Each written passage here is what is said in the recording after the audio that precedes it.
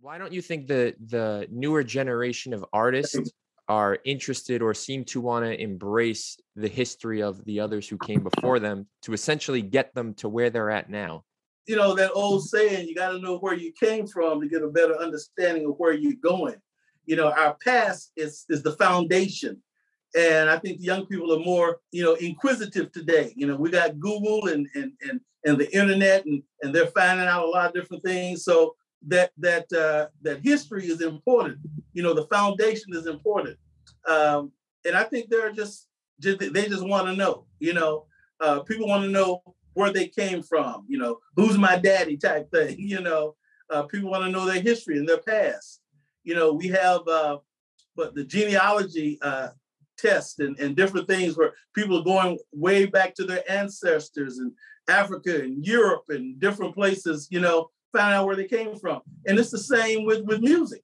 What's the foundation of our music? I'm a drummer, so I like going back. I listen to all the old drummers, and that's how I got my particular style of playing percussion. I listen to Joe Morello and Buddy Rich and all the different drummers of the past, Bill Maxwell, and put my own style together. And I think a lot of the young people that are in music, and in particular Christian hip hop and rap, they want to know the foundation, And so I think it's that's where we are in history today.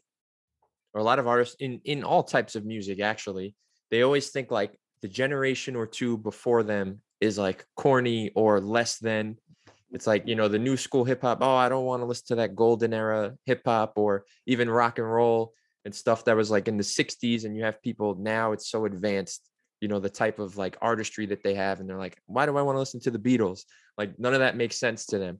So how do you, in your opinion, take this golden era of CHH and that sound and what you guys were doing and kind of package it in a way to show this generation that, hey, like as cool as you guys might be and stuff now, like that was us back then. And this is why it's important.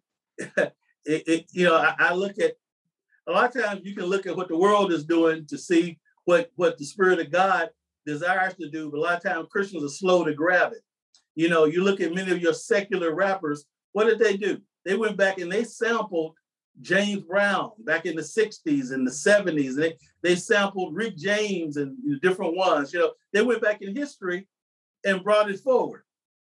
And even my message to young people that want to get into, in fact, I had some young people, we did a big rap concert, and I'm the old school guy, and we had some of the young people come that were, wanting to get in rap. And so, in fact, I gave them all a copy of all my music.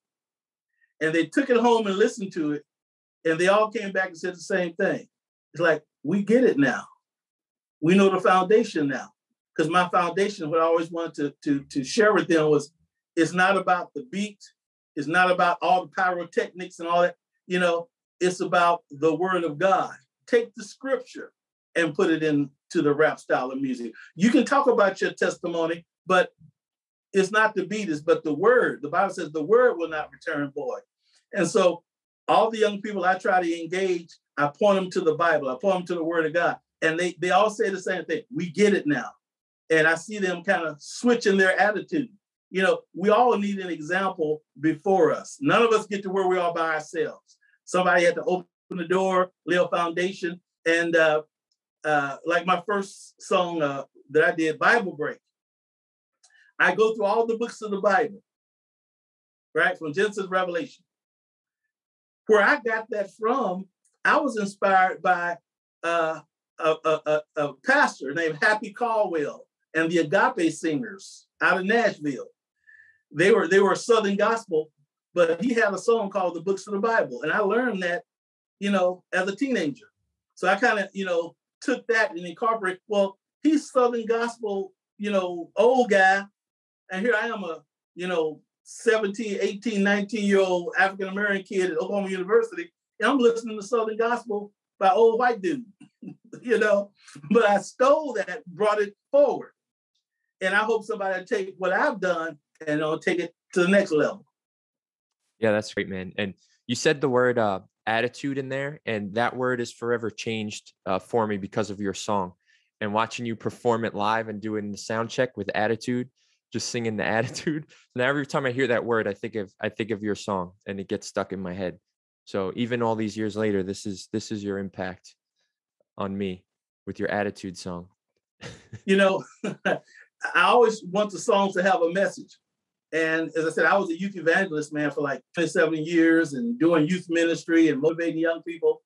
And back in the, 80s, late 80s, going into the 90s, you know, I said there were several kind of young people. There was musical youth and designer youth. The musical youth, you know, they knew at the time, this is 80s and 90s. I used to say they knew more about Michael Jackson than Jesse Jackson. You know, they knew more about Prince than Principal. Those were the musical youth. They could recite all the words to every song Michael Jackson ever done. And then you had designer youth. You know, they knew more about Calvin Klein than Einstein. And so they thought, if I got that designer attitude, or I got this musical attitude, you know, that's who I am. I said, no, Jesus is the attitude. And that was the whole idea of even putting that song together. So you had told me a while back that you were working on new music. What had ever happened with that? Still working on it. Still working on it? I'm extremely busy, man. I'm wearing too many hats. I'm a college professor, where I teach full time. I'm director of Christian Ministry Center at Bacone College, which is the oldest college in Oklahoma. It was founded as originally Indian University. It's the oldest college in Oklahoma, founded as a ministry by the American Baptist Church to the Native American people. In 1880, it was against the law to educate Indians in Indian territory. So Alman Bacone came out here from the American Baptist Church and started Indian University, later named it after him, Bacone College. So I'm there full time teaching young people to get into ministry. I pastor Muskogee Praise Center Family Church and Tulsa Praise Center Family Church. And I do part-time at Solid Foundation Preparatory Academy, where my 6-year-old granddaughter is in 2nd grade. So I'm busy, man. This sounds like more work. Sounds like more work than actually touring. Yeah, that's what I'm saying. Well, the interesting part of it with the college, they use my celebrity, as it were. You know, we have flyers that we send out that say, hey, Steve Wiley, gospel rap pioneer, is going to be at such and such a high school, and you need to come. And so kids show up at the high school. I do my rap presentation, and then I say, hey, you want to go to college? Minister the word of God and give them a college education. But I've got music, man, in my vault, as it were, that, you know, I was telling somebody today, the Bible break went through all the books of the Bible. I got a song that I wrote years ago, which will probably be my next release. It teaches the 10 Commandments. It goes through all the 10 Commandments. So when a young person learning it, they're learning the 10 Commandments. I got another song I wrote called Christian Girl. Every Mother's Day, my mother would come to our church, and because she was traditional Methodist, but she'd come to the Pentecostal church, and I would do that song for my mother and for my wife. And just to give you a peek about it, the name of the song is Christian Girl. The thing about a Christian girl, you know, she's kind of hard to find. It really blows your mind when you meet one with all the qualities of God's son. And she's the only one that can read a good scripture in the time of need. It doesn't matter what the color, what the race, the creed. That's the only type of woman I want in my world, a Holy Ghost-filled Christian girl. So I've got some songs I'm ready to bust out with. It won't be long. We're waiting, man. We're waiting. And my final question to you is, when it's all said and done and people look back at your career and your impact, what do you want them, like, what would you want your legacy to be? The word of God. I want my music to reflect the word of God. And I've had young people come up to me and they're reciting my rap songs and say, oh man, I heard that scripture, or I read that scripture in Ephesians, or I read that scripture in Psalms, or I read that scripture. I try to put as much scripture. Even the song that I just did, Christian Girl, it has a line, Proverbs 31:26. To my surprise, a Christian girl is wise. Young fellas, open your eyes. See, I always put scripture in there so young people say, oh, Proverbs 31:26, and they flip over there and find it, you know? So I want them to remember me for putting the word of God first.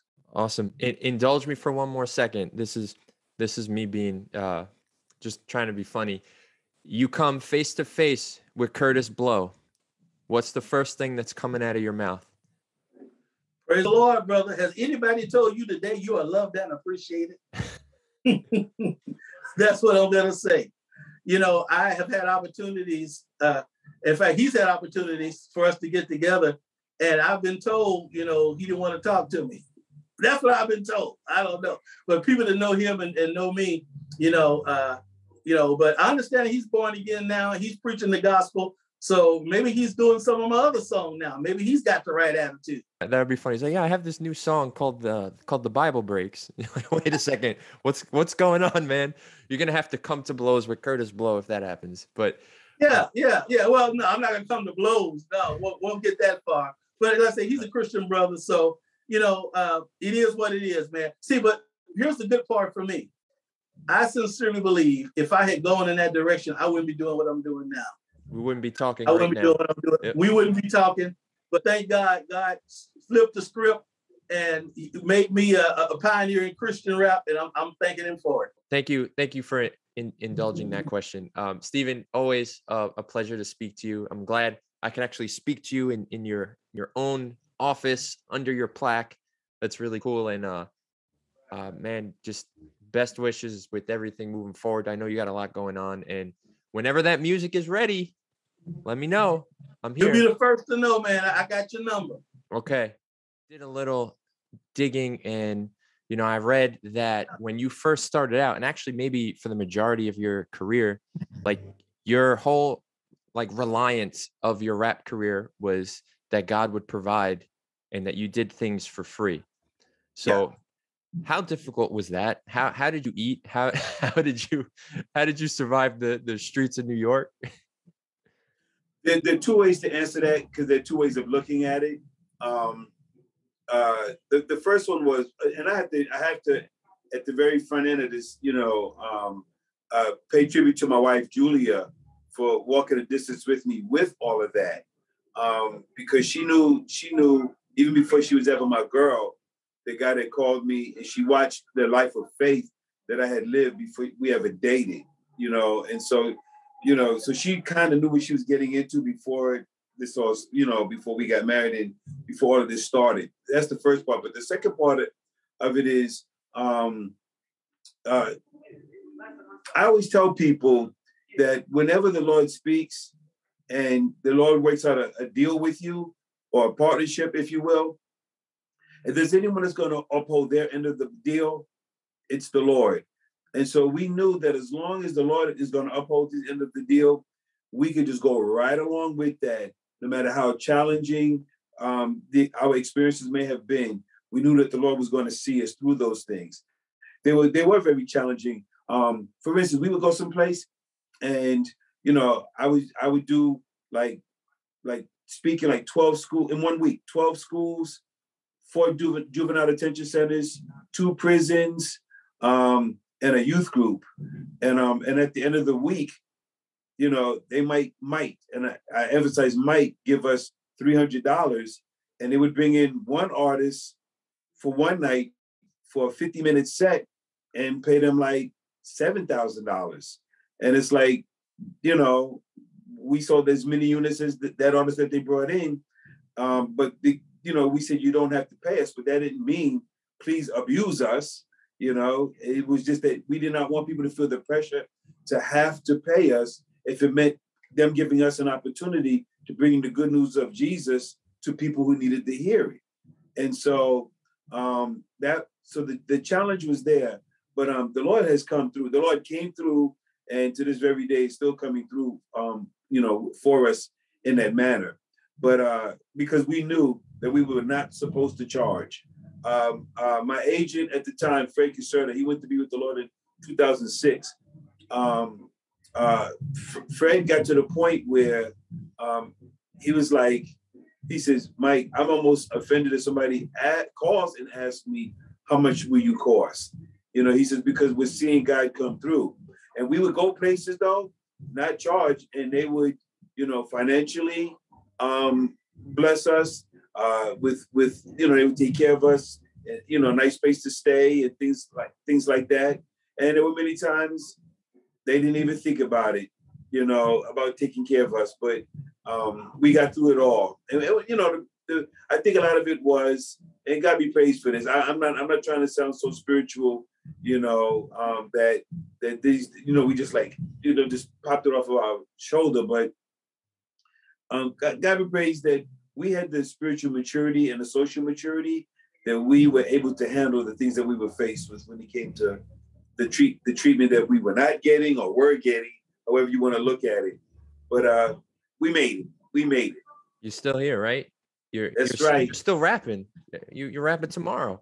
Yeah. You know, a lot of people talk about or they get upset now when, you know, Christian music brings up, you know, politics or race or things that are happening, and they're like, I just let me hear about my Jesus in the music, or, you know, whatever. But like, you were actually doing that too back in the 80s. So what kind of pushback, feedback, blowback, like, were you getting back then for talking about some of these issues, if any? Well, it's kind of interesting because 90+%, it's hard for people to believe this, but 90+% of the time that my wife and I were traveling the country and other parts of the world, we were in front of unsaved audiences. And so we did not really get an opportunity to experience some of that criticism that many of the rappers were getting in Christian hip hop, because we were in front of people who knew they were going to hell. They knew that they were in desperate situations, and at the crux of what we were doing as a ministry was that very thing, was to bring, you know, water to dry land, and so we didn't really, you know, when we would do juvenile detention centers, you know, I'd do 4 or 5 songs and I'd bring the gospel, but make it really relevant. And, you know, we were giving altar calls like everywhere we went, you know, even in public schools. This happened more than once, but there was one particular time I spoke in a public school, and, you know, just like Johnny was saying, how you can't say certain things, but, you know, I spoke the word, I just didn't say where it came from. So everybody was like, yo, that was kind of deep what you were saying up there. And it's like, it was scripture, but I didn't say it was the word of God. And I was done with one. I was doing one school, and the principal, who was a Christian, she came back up and she said, you know, and she said this in front of the whole student body. She said, you gave a really good story, but you missed out on one piece. And I'm looking at her. She says, you didn't give anybody a chance to give their life to Jesus so they could be like how you are. And I went, okay, you know, and I went back up on the stage. There were 800 students there. I went back up on the stage. I shared the gospel. You know, the 4 spiritual laws, as we used to say back in the day. I gave an altar call right there. About 150 kids came forward to give their life to Jesus for the first time in a public school in Detroit. And so we were just always in those kind of situations. So when I would speak about, you know, those quote unquote political issues and, you know, social commentary, you know, people were connecting. And just like Johnny was saying, and I've always had a bone to pick with secular rappers in that way, because my thing was, my best example was when the song by Grandmaster Flash and the Furious 5 MCs came out. It was called The Message, and it, you know, and the hook was, you know, it's like a jungle sometimes. It makes you wonder how we'll keep from going under. You know, and they go all the way through the song, and everything that they said was on point. And, you know, I'm listening to this and I'm like, well, this is life in New York City, but I live the life in New York City. I know what he's talking about. So a big deal. You know, it gets to the end of the song, and it's just the end of the song. It's like, I did not need anybody to tell me what life is like in New York City. I could have walked out of my front door and saw the song unfold before my very own eyes. Go just get in the subway, get on the bus, and I could have seen what they were talking about. So I did not have to spend any money for that. Give me something to sink my teeth into. And so that was not happening. And, you know, and just like Johnny was saying, you know, we had the answer. You know, I had the answer. And so whether I was in a prison, juvenile detention center, you know, you name it, working with the Crips, the Bloods, the Cholos, the Latin Kings, the El Rookins, it was always, yeah, I know what y'all are talking about. I'm feeling y'all and everything, but I have an answer for y'all above all of this nonsense. And that's pretty much how it came forth. What would you, when it's all said and done, what do you want to be remembered by? What do you want your legacy to be? To be known as a brother that understood what was going on in the world or the nation, right? And was unapologetic about bringing the good news of Jesus Christ in response to all of it. I want to be remembered, and hopefully that's what people think of me. Some say it now to me, but I want to be remembered as the brother that was not ashamed of the gospel, could bring it, but also in such a way that it was engaging to the people listening, even to those who originally did not even want to hear anything that I had to say. P.I.D, I feel like you guys steadily evolved in your sound and got better and better. Now, was that more of a way to kind of keep up with how hip hop was changing over the years, or was P.I.D legitimately like, hey, it's a new year and we're better artists now, like we're learning and we keep going? Well, for me personally, I had a philosophy that I'm an artist. And so I remember like having an infatuation and a love for hip hop. But I also remember like the moment that I fell in love with hip hop and in any kind of art, like if I can use it in a metaphorical term, you fall in love with that spouse and you just want to become better. Every day is a new day, and the only thing that I'm challenged with is, how did I love you yesterday? Okay, how can I top however I loved you yesterday? I want to love you that much more. And so every year, as rap continued to evolve, we continue to strive to evolve. And so much where we started out, like I remember starting out and there were no Christian DJs, there were no Christian like producers. And especially when we started out in the late 80s, like, it was taboo to even get with someone that was quote unquote not a Christian to do your beats. So a lot of it we just kind of learned on our own. I was a kid, I'm a nerd as well. So I was a kid learning the drum machines and the samplers and all of that. And, our first album, we had some people do a lot of the stuff for us. Our second album, we trusted some people that the record label said, trust us, we got some people that'll give you some of that deaf sounds you want. By the time we got to our third album, we were like, look, don't even ask, we'll do it ourselves. So as we continue to grow, we just continue to evolve with the art form, and the art form was good to us. We wanted in turn to be good back to the art form. I know how hard it was to tour, as a solo artist back then. I remember you guys just talking about, barely having any money. And sometimes people would be like, yo, why the heck are we doing this? I'm out.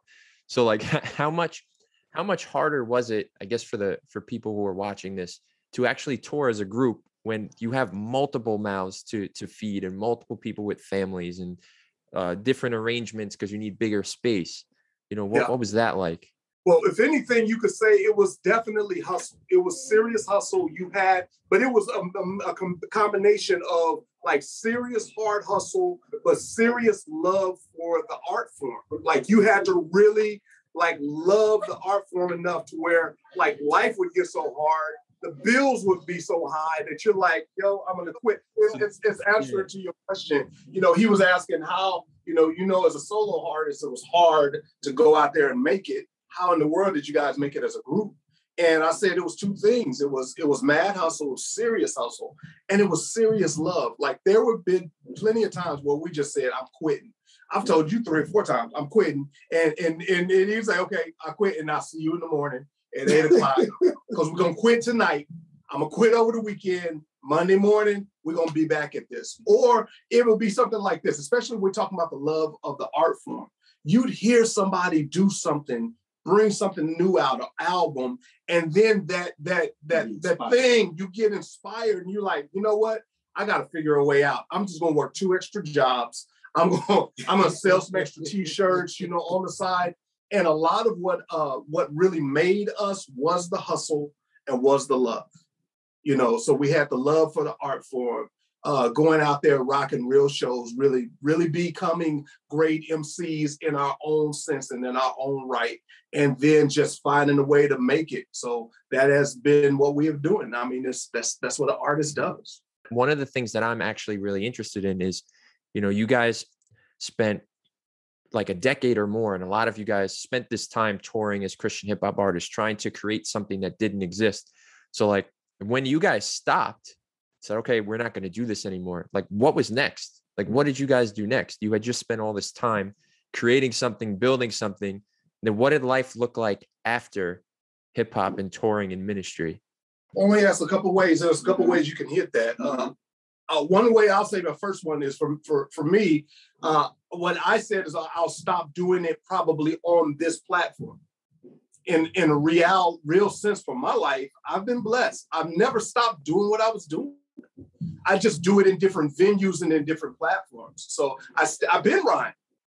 I traveled. I was blessed to be able to travel for close to 15 to 20 years, even if it's just traveling, speaking in camps and speaking at schools and going and just doing it. So it's like it's never stopped. I just necessarily didn't do it in particular venues. So that was one for me. And so I just continue to do it. And so it just, like I said, just continue hustling, continue loving the craft and loving the art and just doing it. That's kind of my answer. Either one of y'all? Yeah, well, I would concur. I never stopped either. It was just a different a level of the gospel rap. I moved to Dallas during the time of our time together, and what I was able to do was to start an independent label, and at the same time promote some of the other up and coming individuals and groups that were at that time, 96, 97, cross movement was beginning to get hot. I had the opportunity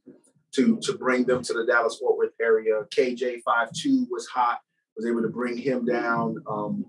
Corey Red and Precise. So there were different artists. And so the platform for me changed to where I was able to help to promote what the next tier of artists were in a particular region that was different from, my hometown as far as New York was concerned. And as Fred said, it was just different platforms that I continue to do what I do as far as being an MC, being a minister and things of that nature. And of course, insofar as the profession of things, God's hand on the situation was it opened up for me becoming a youth pastor and then going on to become a senior pastor. So, but the artistry and all of that didn't stop. It didn't stop.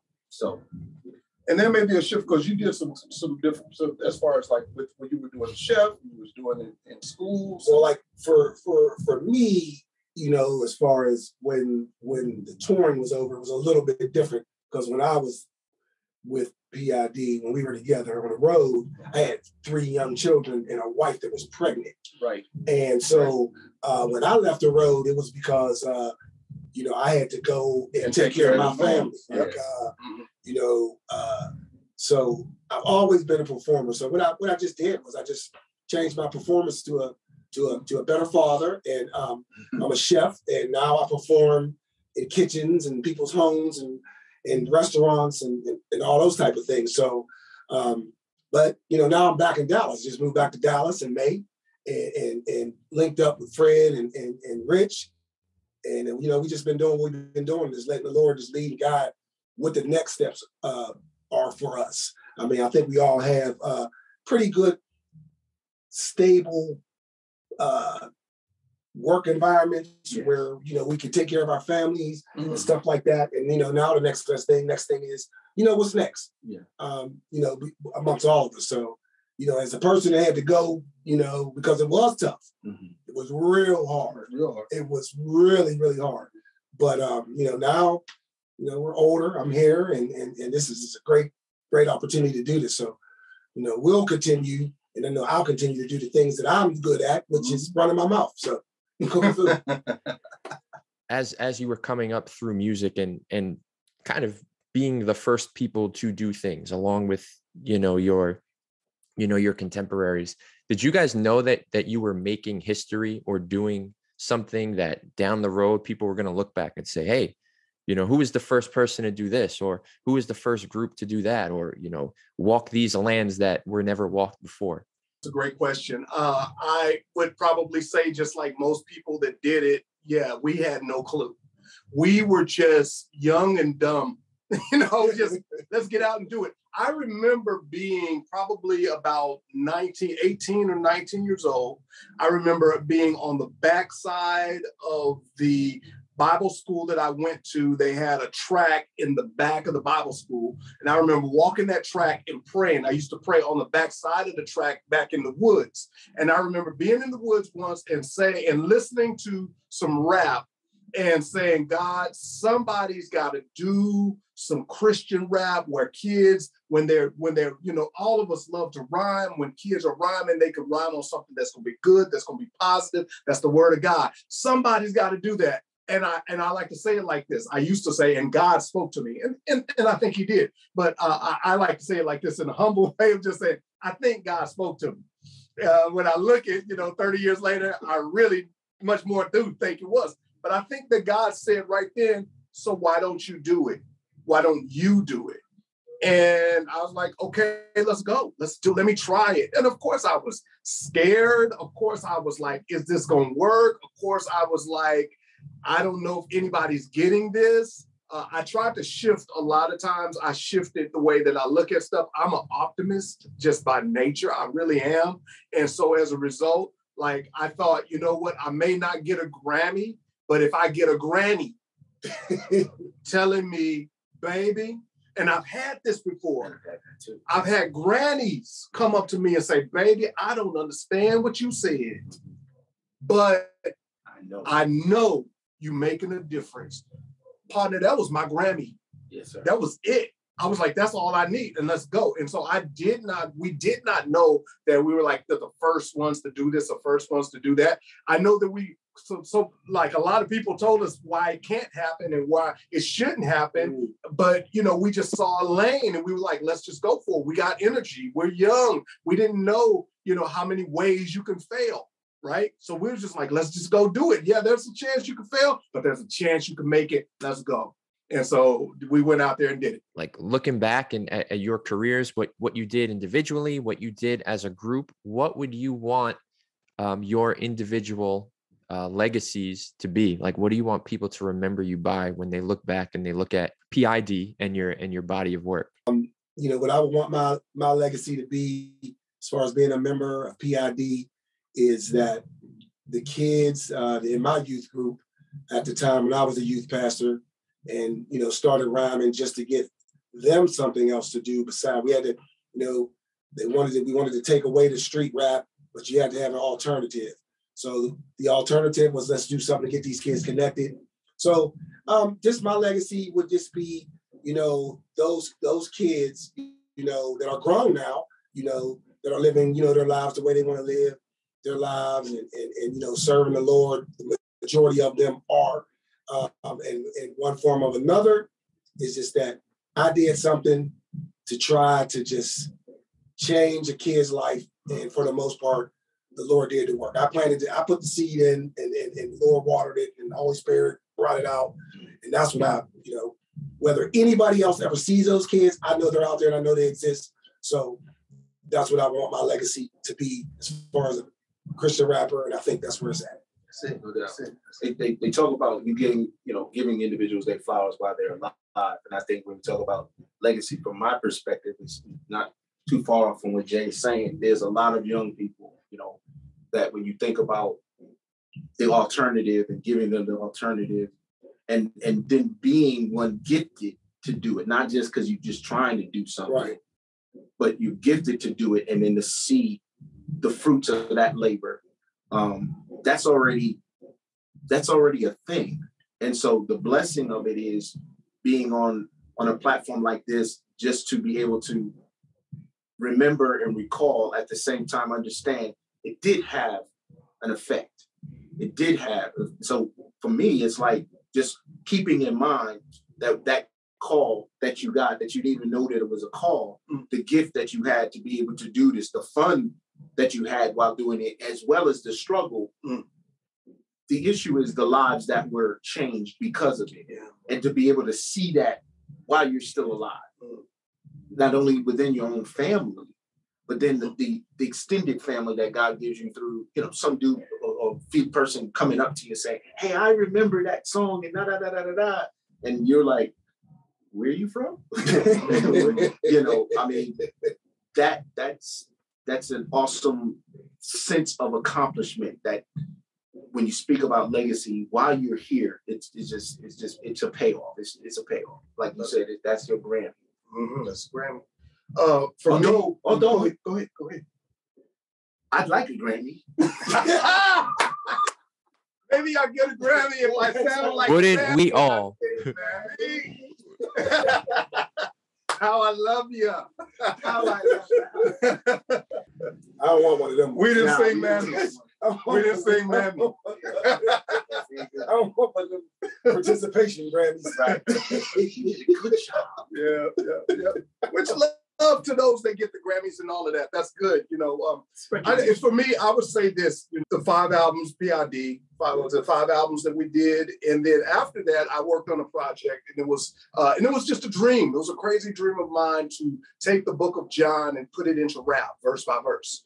And so I did the entire. It took me like 2.5, almost 3 years to actually pen into hip hop language and into spoken word every verse of the Book of John. And I remember the day that I finished it, and then I went out to go run, and I go out jogging and I'm feeling really good, like I'm feeling kind of proud of myself, right? And so I kind of say this under my breath, what will Fred Lynch do next? And I think the Holy Spirit spoke to me. And I think this is what he said. I think he said, the next best thing that you can do is multiply yourself. Multiply yourself.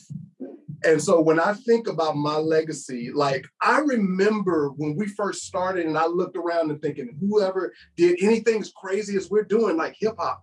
And there were a couple of people that did some crazy things in different venues or genres. Like Leon Patillo was out there, like doing his thing in sequence and, JESUS, but he was doing his thing, right? Resurrection Band. Man, I remember going to a res band, and if anybody like imprinted on me to leave it all on the stage when you do a show, Glenn Kaiser, freaking Resurrection Band. I wasn't even into rock and roll. He pulled me into rock and roll because I saw him on stage, and I was like, that's how you do a show. Right. And it was all for God. And so it was several people. I didn't know these people, but they were legends to me. If I want anything from my personal legacy, I would hope that people do like I did with them. I stood on their shoulders. Even though I didn't know them, I knew their legacy. I saw what they did. And I said, okay, they did that. I'm going to stand on that and I'm going to take it further. If there's anything that I would love to see happen, is I would love to see someone take what I've done and take it further. Take the baton and go further, do better than I ever could have done. And let's glorify God together in the end. I think that's the key, though. You know what I'm saying? Because there's a lot of individuals that are taking it further. That's it. But that last part, I think that becomes key. Bringing glory to God. Yep. Give God the glory. That's where the ultimate influence comes from. Yeah. In regards to why you're doing what you're doing. You're trying to get a Grammy. You're trying to get paid. You're trying to be a superstar. You could do that. That's not taking it further. That's just doing what everybody else is doing. What everybody else is doing. You know what I'm saying? So it's that. So that's what's up. Yeah. That's what's up, Jay. That's what's up. Aren't you glad the Holy Spirit didn't tell you to do the book of Numbers next? That Leviticus Numbers or Leviticus and emo rap.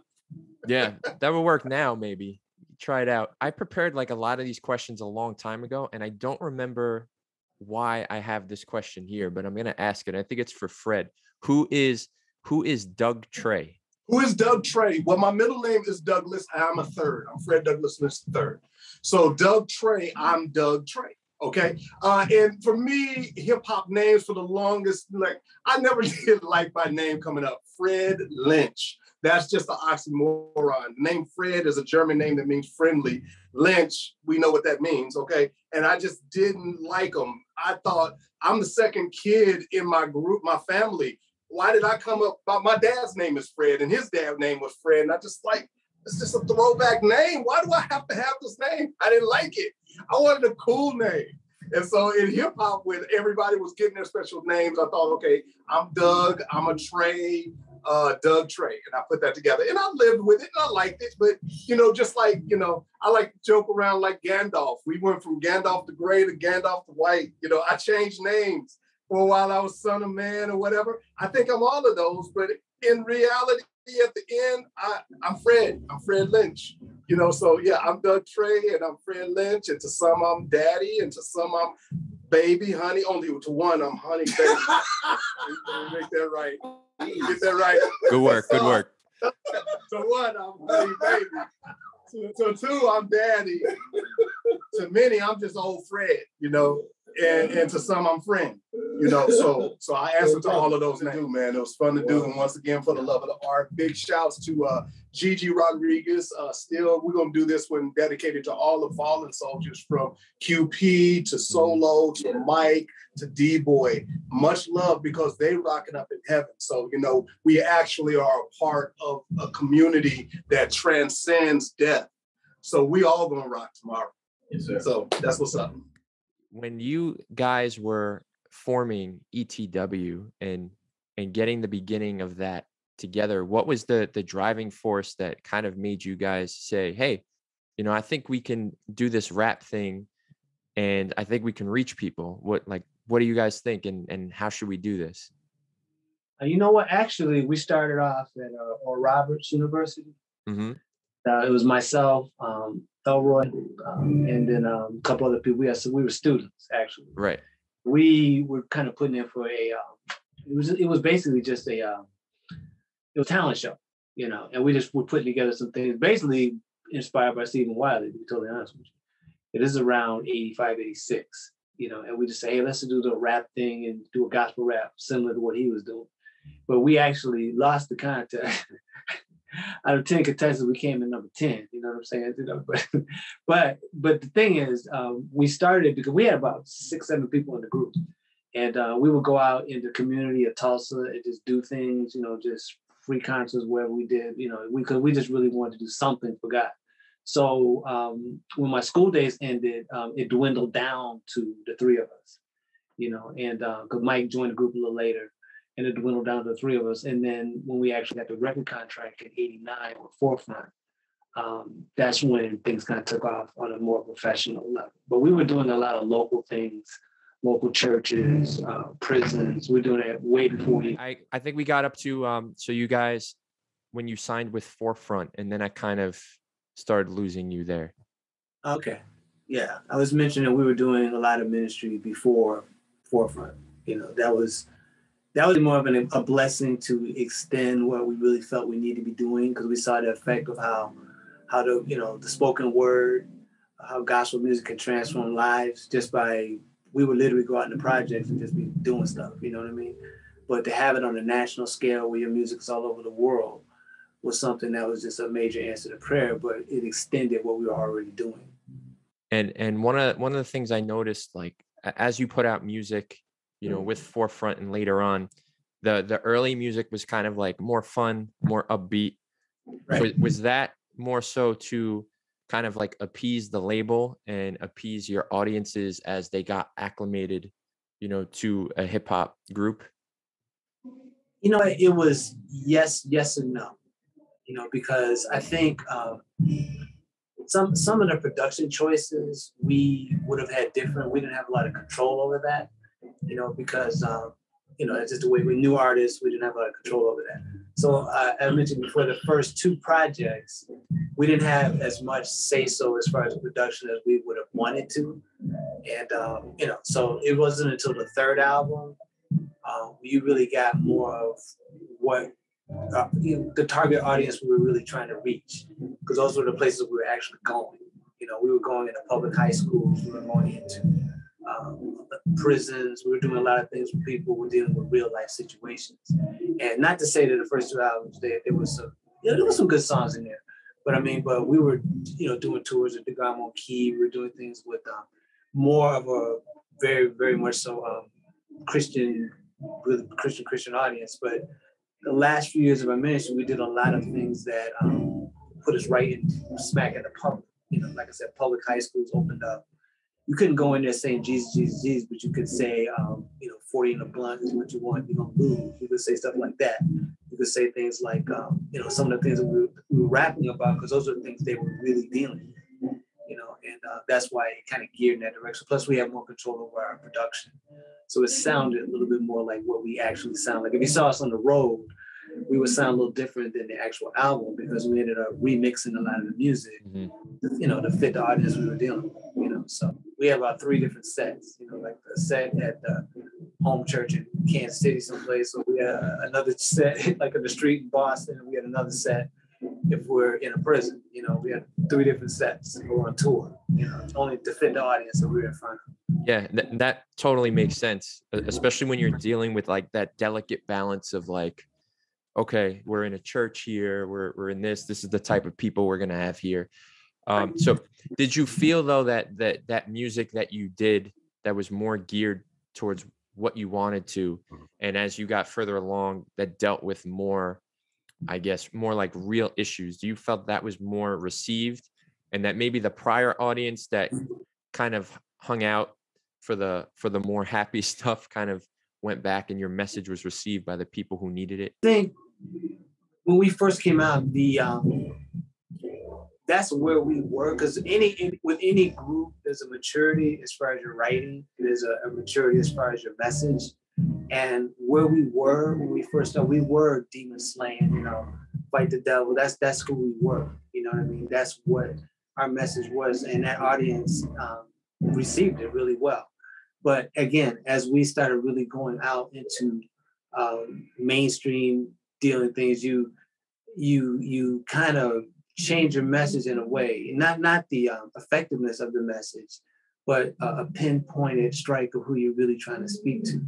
You know what I mean? And that was because, you couldn't walk into the ghetto and say Satan's canceled. They don't know what you're talking about. You know what I mean? But you can say that, like I said, you smoking dope, all this kind of stuff. You can say that in a song, and at the end of the song, you're giving them Christ as an answer to the issues they're really dealing with. Because a lot of people point out the problems, and that's some of the issues that you dealt with like people gangster rappers. Oh man, it's messed up. This is the way. But at the end of the deal, you're not giving an answer to how they're gonna get out of it. All they're gonna do is shake their head. Yeah, man, you're right. But I'm still go back and smoke this joint because you're not giving me an answer. You're not giving me any type of solution to the issues that I'm really dealing with. So what we were trying to do is trying to present the issue, but come up with a solution at the end of it. Because usually at the end of our study, there's a solution. That solution always points to Christ. Ain't nobody dying but us. We're talking about issues with people, black on black crime. People can glamorize, smoke this dude, all this kind of crazy stuff. When people really are dying, when people really are going to funerals, it's a real thing. When you actually going into the community talking about it, they know exactly what you're talking about. And at the end of the song, you're saying the only way you're really going to get out of this lifestyle is through Christ. You don't have to go down like that. So that's what I mean. The audience kind of changed because we were getting a more realistic, in your face type situations. We had to come up with something to shut up.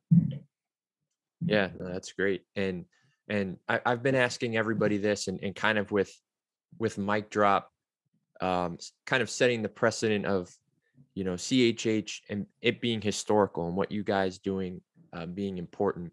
So when it's all said and done and people look back at your career in music and E.T.W, like, what do you want your legacy to be? What do you want to be remembered as?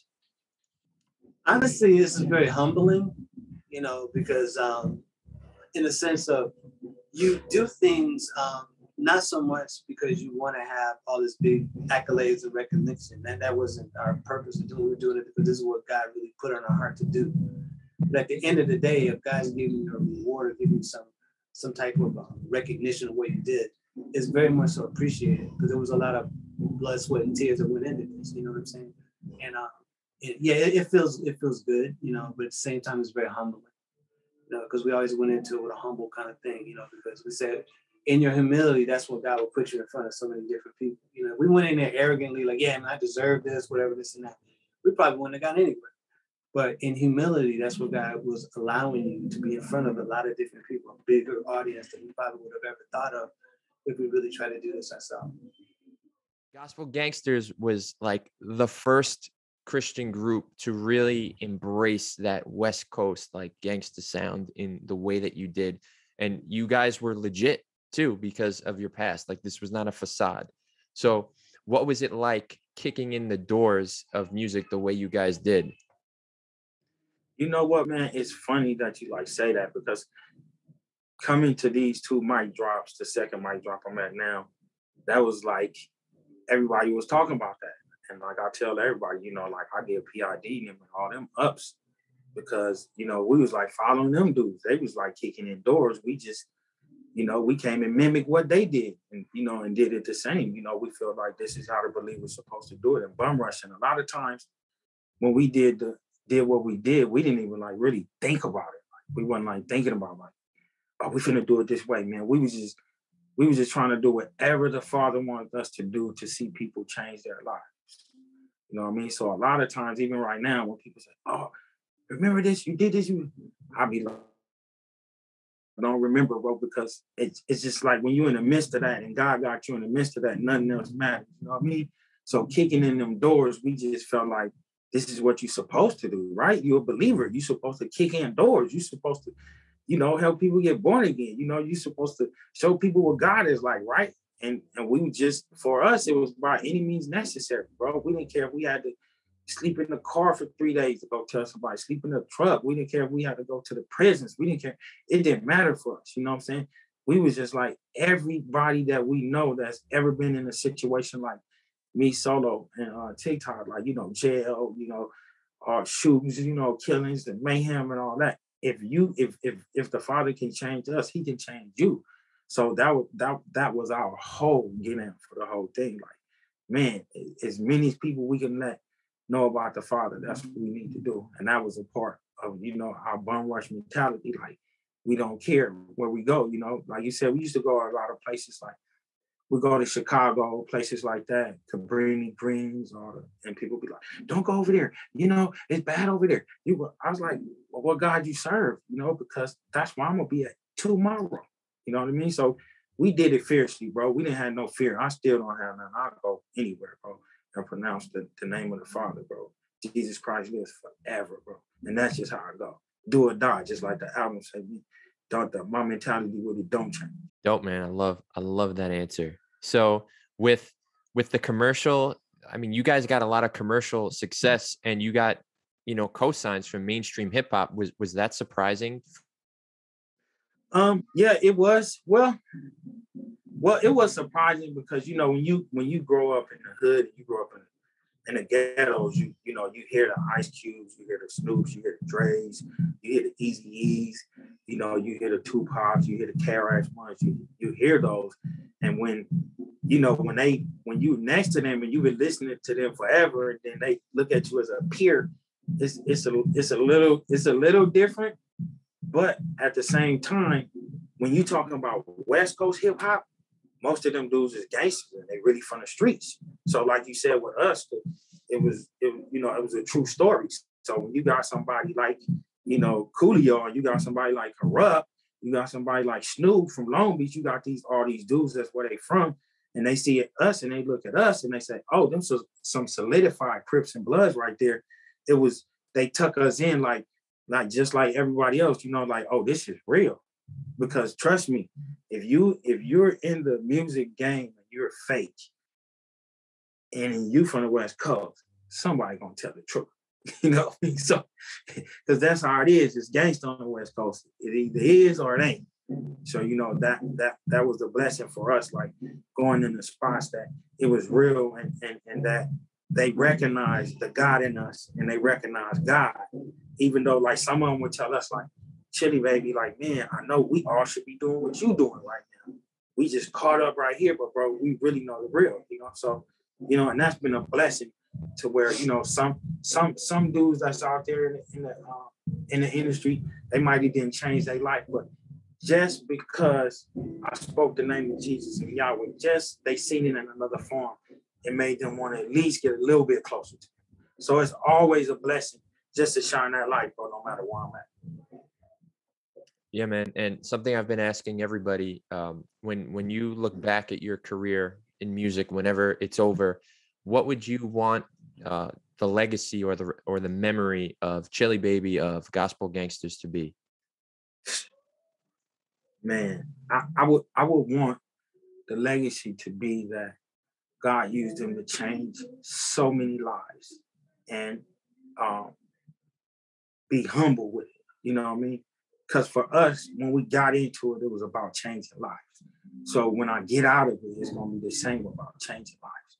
You know, and I would want that to be our legacy, my legacy, that my music changed a lot of lives, you know, and helped a lot of people. You know what I mean? Because that's what we get into this for. You know, a lot of people, we didn't get into gospel rap for the money.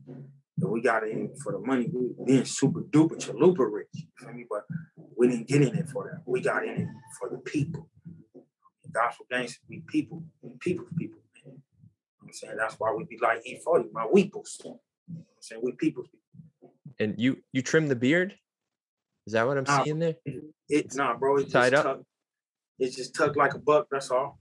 Okay, I was about to say, do we got any like significance, any meaning behind this? But all right, you're still yourself, so everything's good. Oh, bro, still myself, bro. Still my beat, bro. I'm not gonna chiz ain't, bro. I believe that the Father make you procure you. He said we'll procure you people, so He make you who you are. You know, nobody else can make you who you are except Him. So you know, your boy, you know, I'm an XD boy, man. You know that love the Father, bro. Man, it's gangster. I ain't gonna never change, bro. I'm gonna always populate. You know, this my thing, man. You know what I'm saying? Like I be telling them, y'all tropolis, man. That means really, really big, man. God, really, really big everywhere. So it's a lot of dudes out there that's like us. You got to think of hip hop, the swagger, the way we act, the way we talk. You know, you got dudes that's not born again that talk like that, got that swagger like that. That think if I get born again now, I gotta put my shoulders up, and I got, you know what I'm saying? Like I can't hang loose. You know what I mean? But you know, the Father makes you who you are, bro, and that's how people around the world get born again.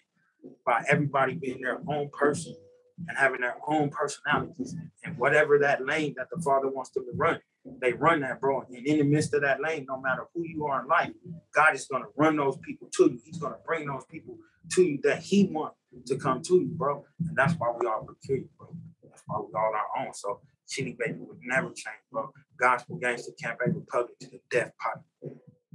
How did you actually get involved with this leg of the mic drop, experience?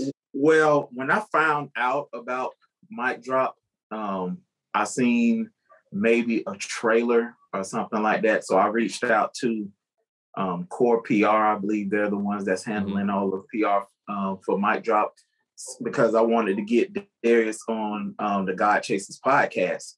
And when he came on the podcast, and before he did, I had a sneak peek of the movie, and I was so impressed by it. And because me and Will Thomas been working on some film stuff, and I know him and Will know each other, and I just thought this film is probably like one of the most important films for a fan of Christian rap. Not only a fan of Christian rap, but the church needs to see how far this vehicle has come, just using this vehicle to reach the lost, to change people's lives, the vehicle of hip hop, that this is a story that's not really being told. So I thought it was really important. And after that, I covered the Nashville, Dallas stop on the podcast. And I really nobody asked me to really get behind it, but I really got behind mic drop, and because I believe in the message, and Stephen Wiley is the first Christian hip hop artist I ever heard, and hearing him really changed the trajectory of my life, you know what I'm saying, and made me start rapping and touring, and today is actually the first day I got to meet Stephen Wiley. So I mean, just being here and a part of this historic moment just means a lot to me. You're now sitting at his desk. I'm sitting at his desk. It's like in his office. Dude, take your sandals off. You're on holy ground. Like it's one of those moments. Right. So yeah, man. I mean, I've spoken with him before, because I just told him the impact he's had over my life. I sent him some albums and things like that. And this is an important event. And I've seen the coverage you did from the Dallas event, which I thought was extremely dope, and it needed to be on the Rapzilla platform. And I thought it was amazing. I've seen, kind of your calls on Twitter about this stuff, like, hey, we need to, pay homage. We need to, honor these people. How come we're not talking about these things? And like, that's something I'm super passionate about, actually, is just kind of history storytelling, and I love going back and, I've told the Stephen Wiley story, D-Boy story, MC Gigi story, now doing the mic drop stuff. So my question to you is, are there maybe, and this is, off the top of your head, maybe 3 to 5 artists or certain moments in CHH that you think need like that mic drop experience, that needs like a deep dive, that we need to tell that story? Absolutely. I mean, I can go as far as the 95 South tour, which had Core Red Precise, Richie Righteous, Minister Zion. That needs coverage. I've never been to Rap Fest, but the stories I hear from Rap Fest are always amazing. And I would just say the journey of a P.I.D and of a K9, like just to hear P.I.D's story about just how he came up in Jacksonville, because he's from my city, you know what I'm saying, and just see how God rose him out of a place called Lackawanna, which was like you know what I'm saying, it was rough in Lackawanna. And just to see where God has taken him all over the world with the gospel is, I mean, it's a story. It needs to be a deep dive out. So let's see, K9 life been crazy, just to see it. He's an OG. And I would say somebody like a Jahaziel.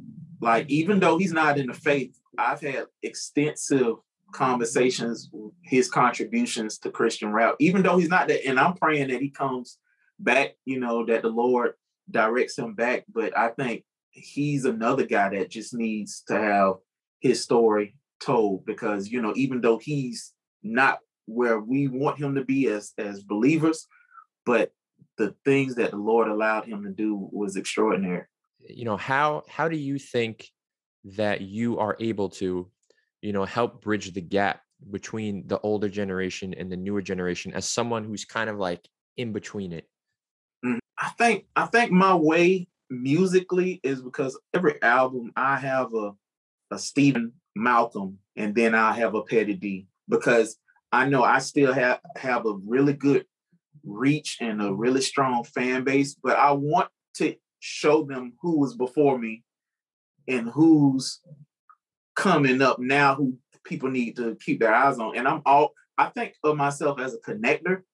And I think I always try to hook people up with each other and say, hey, this guy's dope.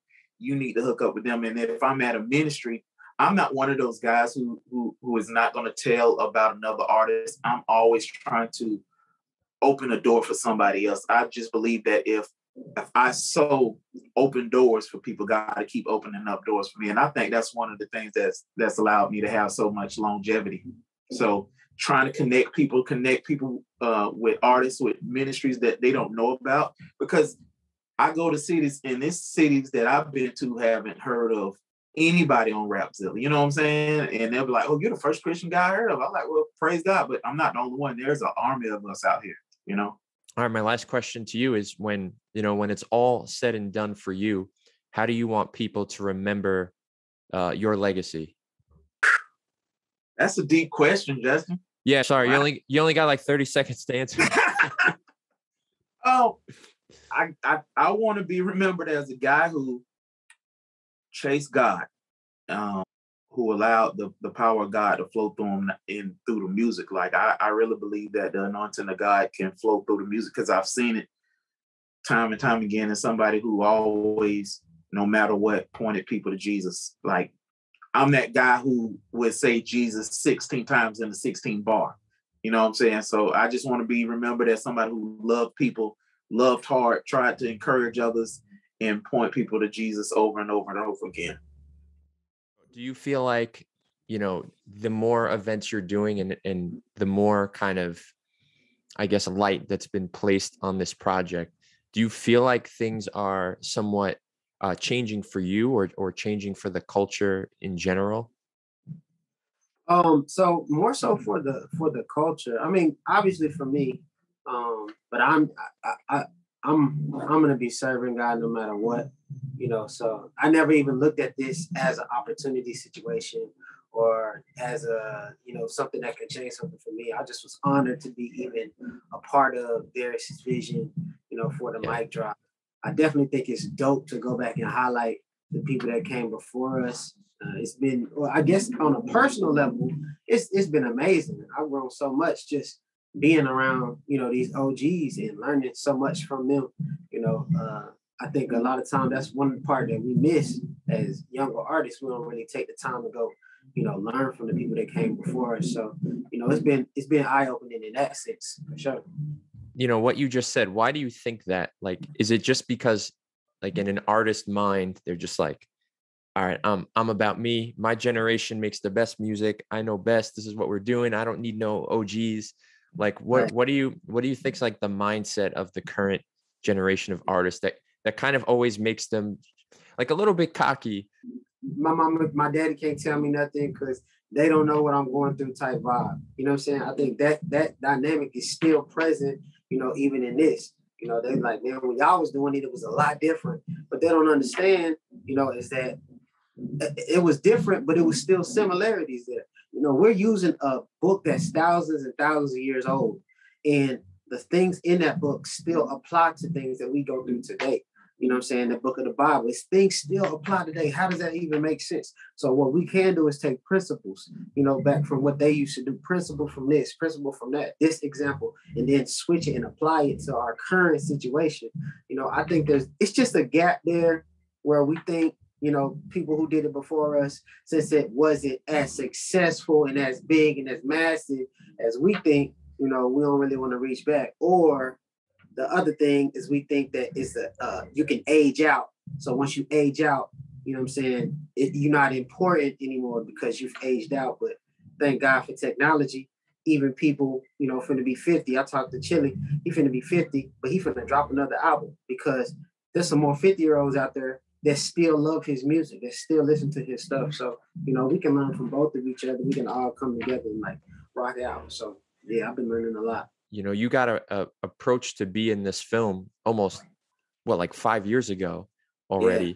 So from 5 years ago until now, like what has changed for you? And was there anything that you were doing, you know, back then that you were aspiring to do that you're now, you know, able to do? So when I was approached with this, I was still, to be honest, still just foot on the gas as much as I could. And so the things that have changed the most is just my strategy has changed. You know, I've become a little bit more open-minded to different strategies. Initially, it was just hard work, you know, and then I'm realizing as I got older that, you know, hard work won't always do it. Talent won't always do it. There are different elements, you know what I'm saying, that you need to add, you know, to what you do to even bring value to the table. And so I started building a team around me, getting people around me that believed in the vision that God gave me, and we just start running. So over time, it's just grown and grown and grown, you know, and we're one song away from going crazy. So like the biggest difference was literally just the amount of content that we've created over the last 4 or 5 years. When they approached me about it, you know what I'm saying, Dallas is like one of the biggest cities for CHH, but it ain't a lot of artists out of CHH that make it to a notable level. You know what I'm saying? It's either Lecrae, Tripoli, you know what I'm saying, Tadashi, because they from the North Texas area, or nobody else. You know, so, you know, when I was approached with it, I was like, bro, I gotta hit up Street Hymns because he going crazy. I gotta hit up Shot Speaks because she going crazy. Like at that point, we was all just going stupid. You know what I'm saying? But Dallas is like a big mecca. And so we've all of our careers has evolved and matured. And now I'm able to, you know, do ticketed events. Now I can go places and, you know, people will know the words to my song. That's brand new. You know what I'm saying? People knowing the whole verses, not just the turn up hook or the part you teach. But people DMing me, telling me that my music is changing their lives and they were gonna commit suicide. And then they heard this song, I Know Who I Am. It reminded them of who they were in God. Like all those things, you know, those are the big differences that I've seen. When people look back on your generation of CHH, like in 30 to 40 years from now, just like we're doing with Mic Drop 30 to 40 years ago, Right. you know, what would you want this, you know, next Mic Drop generation of, you know, the 2010s to 2020s, whatever, what would you want people to see reflected in that? I would want them to see the infiltration into every aspect of the world.